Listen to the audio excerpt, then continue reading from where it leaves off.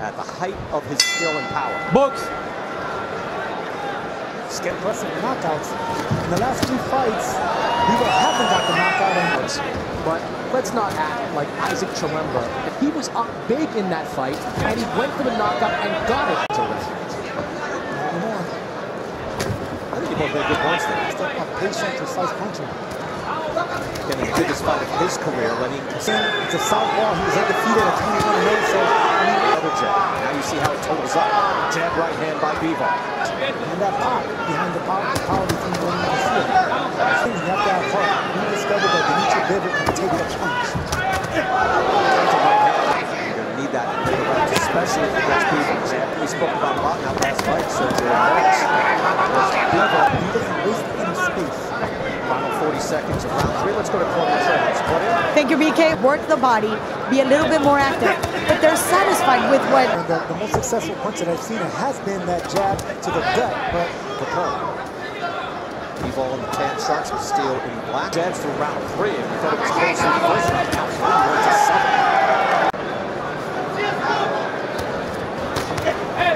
Let's check football on Castillo. He is today.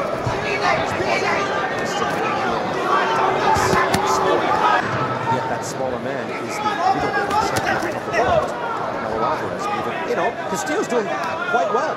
He's in this fight. He's boxing well. You see him firing back, but when you're losing round after round, what does his corner start to say? I think at some point you have to decide if you're going to open. Right hand again. Catching and countering really sharp. So he almost landed a nice. See, I like that right hand on there. You can't land 2 shots upstairs and just touch him downstairs. He's been jabbing and throwing that right hand. Bivol has. Unified Cruiserweight Champion taking on Chaz Witherspoon. We understand something just sprang to mind. It's like, wow, that used to be a very controversial thing that you had to have these. Next he is not. Bivol landing to the body and landing to the hand.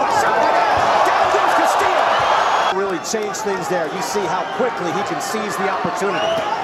Spectacular to make a name for himself, or he could just defend. Let's see what he tries. I think it's an opportunity here. That was gorgeous. It was a beautiful knockdown, but I don't think Castillo's that hurt right now. Like he Top down.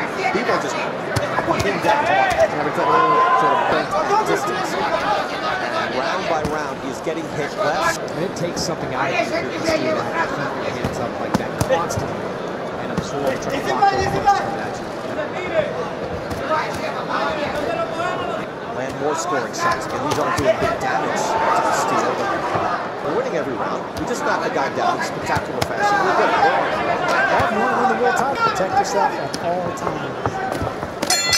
Bivol again. Looked like he dropped Castillo with it. And yet, is it enough for the cosmetics of Bivol as well? And that's why that knockdown was ahead. Castillo continues to come forward for punches, shots. Chilemba and Sullivan Barrera, Jen Pascal, these guys are some of the best fighters in it. And you're countering just as well as Castillo is.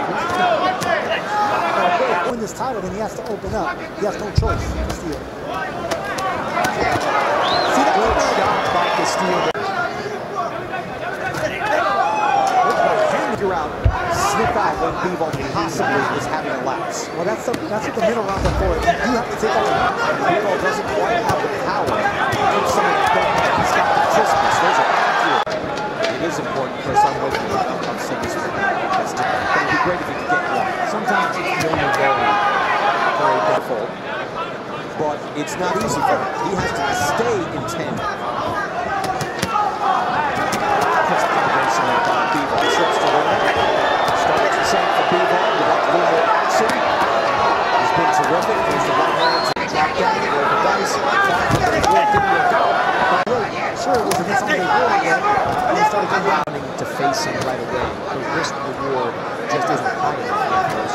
What they can belt in the IBF title, and they may elect to go into IBF. They did want to get into Canada. I hate it when the guy, you go to club talking about, hey, what's going to change there? It's right here in Chicago. He comes out, he comes out with a pistol.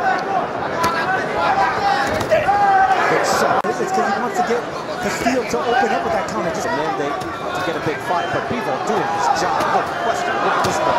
Beautiful round. Castillo outlanding Bivol 14-11. That was the first round. Better be at the very least. Those guys are hard punchers. He will take his time as well. Could be a bit of a chess match.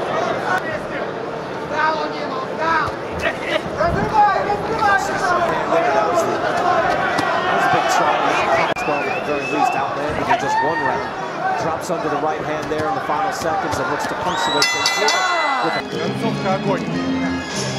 If you're his corner, Sergio.